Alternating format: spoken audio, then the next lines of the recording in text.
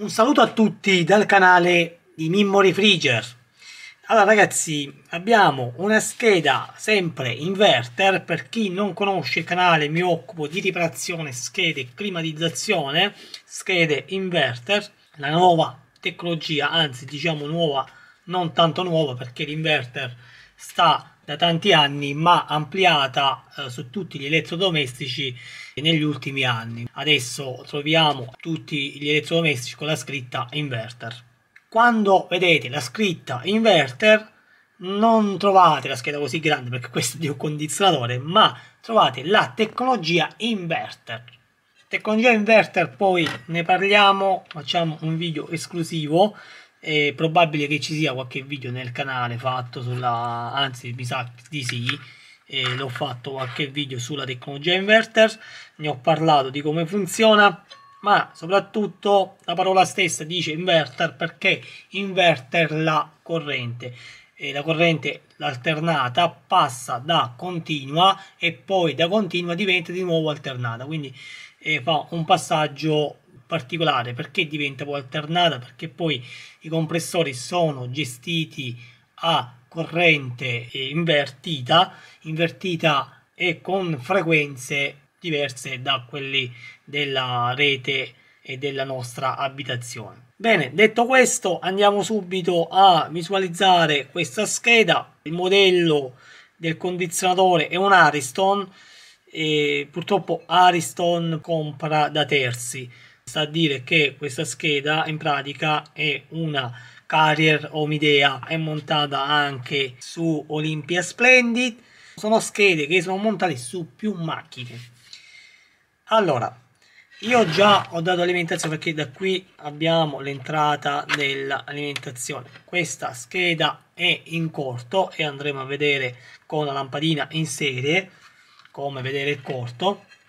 Possiamo fare tanti video che comunque qualcuno già l'ho fatto, si mette la lampadina in serie per vedere il corto, come funziona la lampadina in serie, come è strutturato la parte di alimentazione, la parte di filtraggio, il relè, la PTC, il trasformatore di campionamento, abbiamo la parte di potenza sulla scheda, abbiamo i condensatori, questi qua i più grandi che vediamo, che sono polarizzati, abbiamo l'altro trasformatore che è il power supply primario e secondario, abbiamo un altro dissipatore qui che sotto abbiamo l'IPM, un altro IPM che va a gestire il fan BLDC a 3 cavetti, ma non è 220 volt ma bensì BLDC a inverter, la tecnologia inverter. Anche qui abbiamo l'altro IPM che gestisce il compressore, ponte diodo raddrizzatore, abbiamo poi un MOSFET e un diodo ultra veloce che è questo qui. Allora, devo dire che questa scheda è stata fatta male. Chi l'ha progettata è stata fatta malissimo, perché in primis io non posso smontare il dissipatore se non tolgo qualche componente. Adesso, ammesso che vorrei smontare il dissipatore, mi trovo già con l'impedenza di questo poliestere e quindi dovrei rimuovere il poliestere per poter smontare questa vitarella, perché poi arriva fino a un certo punto, a parte che si sta rovinando, già rovinando qui, e poi arriva fino a un certo punto, urta sul poliestere e non riesco a svitarla più, quindi questo già è un impedimento.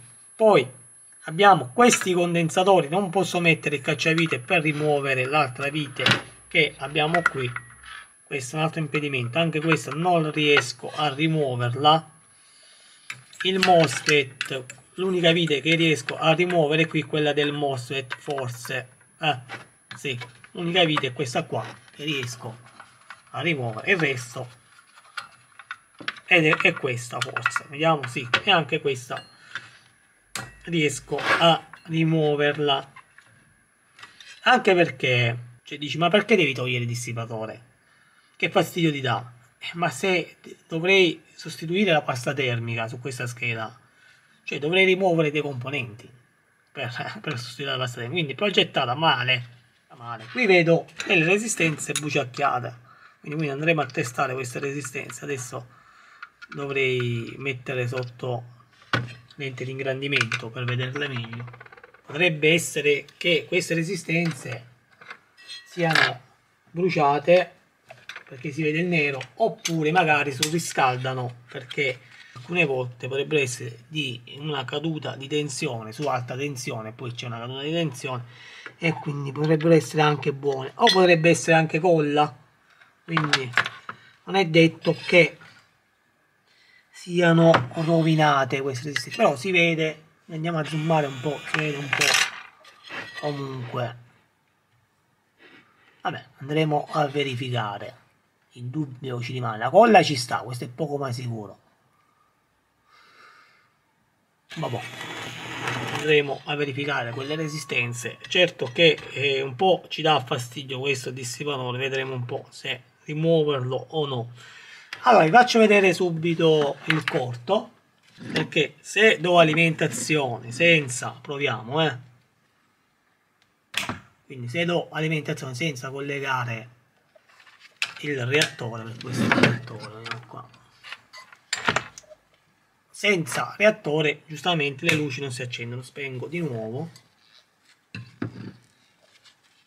e giustamente da 220 volt non arriva sulla parte di potenza e quindi di conseguenza si ferma qui, e fin qui sappiamo che andiamo un po' più qua perché non si vede, fin qui sappiamo che tutto ok, non sta niente in corto perché l'alimentazione mi arriva fino al relè. Adesso, una volta che ci metto il reattore, io vado a fare come se facessi un jumper tra questi due, un jumper, e do alimentazione oltre il ponte diodo. Però così facendo diamo alimentazione a tutta la scheda mettendo il reattore. Ok, proviamo, e eccoli qui, luci accese,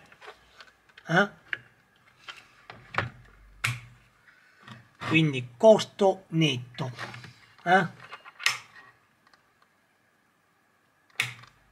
adesso andiamo a vedere se quando accendo riscalda la PTC. Adesso si sono spente. Allora vado a spegnere perché molto probabilmente sta riscaldando la PTC. Perché questo succede?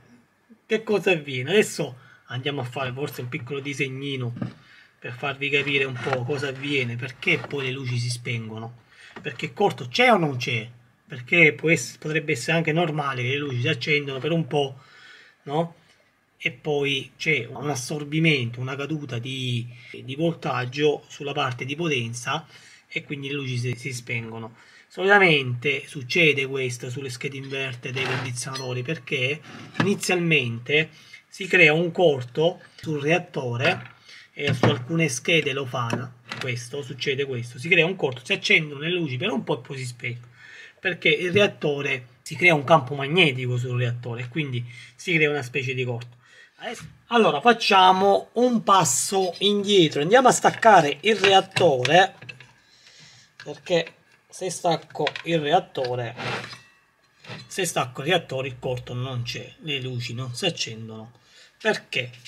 Perché prima avevo detto che l'alimentazione 220 arriva fino al relè, ma non è così, perché abbiamo la PTC. La PTC fa in modo che arrivi a 200 volt fino a ponte diodo, ma adesso facciamo un disegnino così, perché a parole non è semplice spiegarlo, soprattutto per chi non conosce l'elettronica. Prendiamo un pezzo di carta e andiamo a fare il disegnino della scheda. Abbiamo i due connettori qui nella 220 volt, quindi andiamo, poi abbiamo il fusibile, poi Dopo il fusibile abbiamo il poliestero grigio, andiamo avanti, abbiamo la bobina,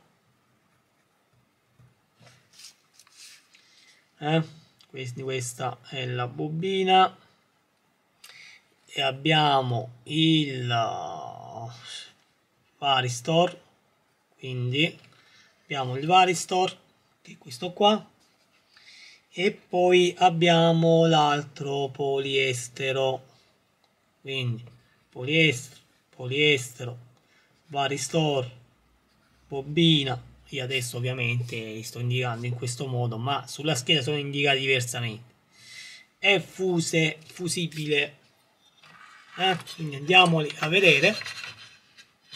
Fusibile, questo qua è stato sostituito, non so perché, forse era saltato per il corto, quindi è stato sostituito.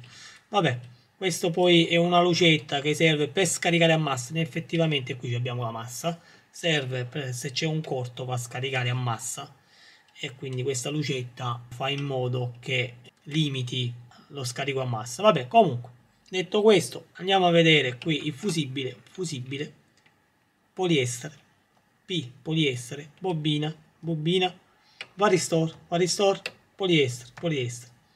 Ok, quindi quello che abbiamo disegnato, il circuito è questo qua. Siamo arrivati PTC RLE. Per cosa serve tutto il varistor? Serve di protezione, mentre per quanto riguarda poliesteri 1, 2 e bobina, e poi ci sono dei capacitor che non ho disegnati, se no poi non lo finiamo più, serve come filtro, ok? Mentre il varistor serve protezione, fusibile protezione, la PTC protezione sulla parte di potenza, il varistor protezione per alto amperaggio, il fusibile protezione per un sbalzo di voltaggio, quindi per sbalzi di voltaggio o per i corti interviene il fusibile, ok? Andiamo a disegnare la PTC. La PTC la disegniamo in questo modo, quindi facciamo una PTC qui, sotto qui facciamo, quindi facciamo il relè 12 volts e qui la massa GND. Qui abbiamo la linea che dal ponte diodo, poi qui facciamo il ponte diodo, i 4 piedini del ponte diodo, qui entra a 220 volt, questa la parte L ovviamente, no? Quindi facciamo in questo modo a 220 volt, e qui questa è la 300 volt, qui abbiamo la 300 volt, qui abbiamo la 220 volt, e la PTC fa in questo modo in pratica, e qui fa la linguetta del relè. Che cosa succede? Nel momento in cui diamo alimentazione, allora zoomiamo un po' perché lo ridisegniamo qui sotto. Qui avevo fatto un altro, ridisegniamo qui sotto perché magari si riesce a capire meglio. Questo è il relè, qui abbiamo detto che c'è la bobina 12 volts e qui il GND, ok? Quando arriva la 12 volts il relè scatta, e il relè è fatto in questo modo in pratica, Comunque, detto questo, il ponte diodo, che è fatto in questo modo,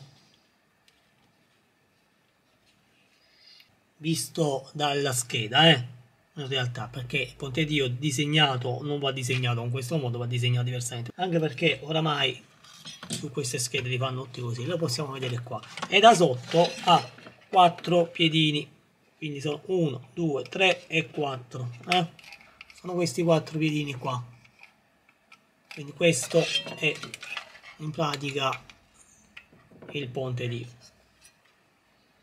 E quindi come funziona il ponte diodo? Il ponte diodo abbiamo una linea che è diretta e l'altra linea arriva da qui.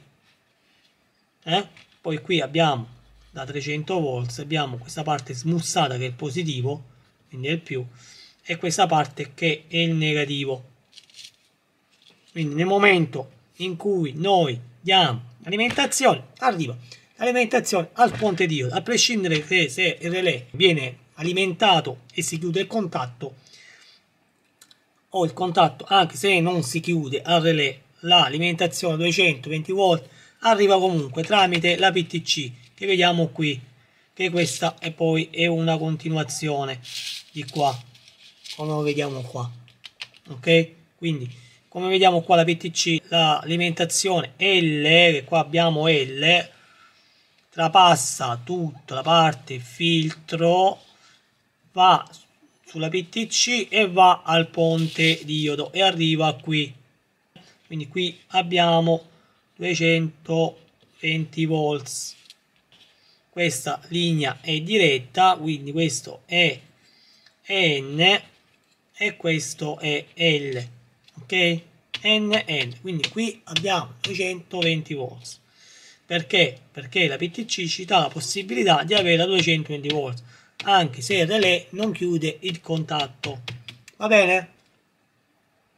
Adesso, nel momento in cui, perché il reattore sta qua abbiamo il pin del reattore e l'altro pin ce l'abbiamo sul MOSFET, perché qui abbiamo poi il MOSFET.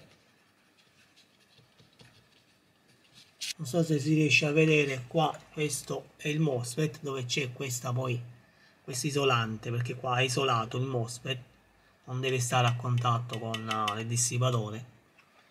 Da qui c'è il silicone che andremo a togliere perché dobbiamo testare il MOSFET. Queste tre resistenze che abbiamo visto che sono un po' bruciacchiate, non sappiamo se colla o sono bruciacchiate, ma andremo a testare.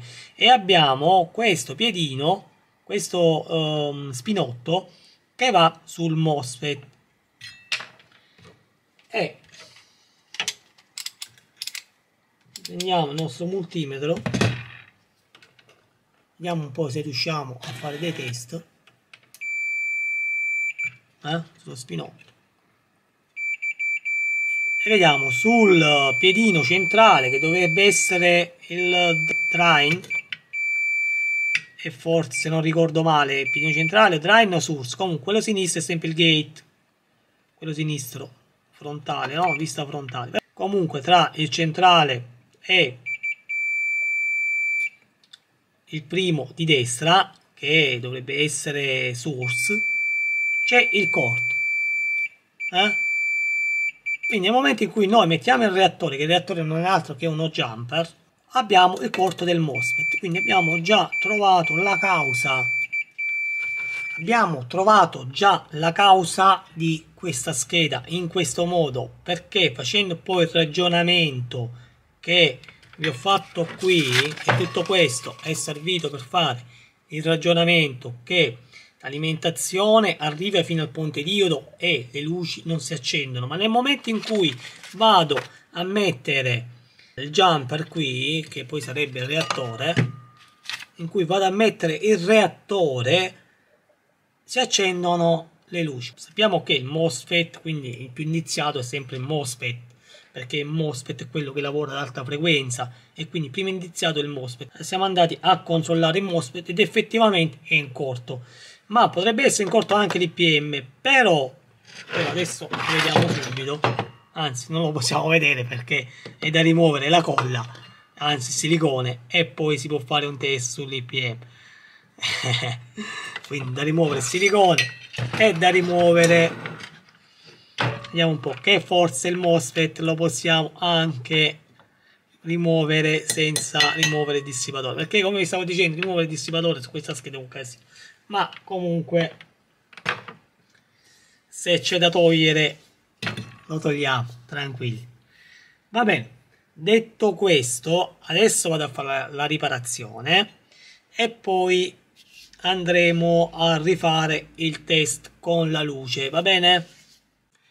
E per il momento questo video finisce qui. Andatevi a vedere la seconda parte e nella seconda parte vedremo la riparazione e ci sarà anche un disegnino di come funziona la parte IGBT e il PFC. Detto questo, un saluto a tutti da Mimmo Refriger. Vi lascerò l'icona sulla sinistra per la seconda parte, mi raccomando, guardatela e soprattutto iscrivetevi al canale, azionate la campanella per le notifiche per i nuovi video. E un abbraccio a tutti e ci vediamo ad un prossimo video.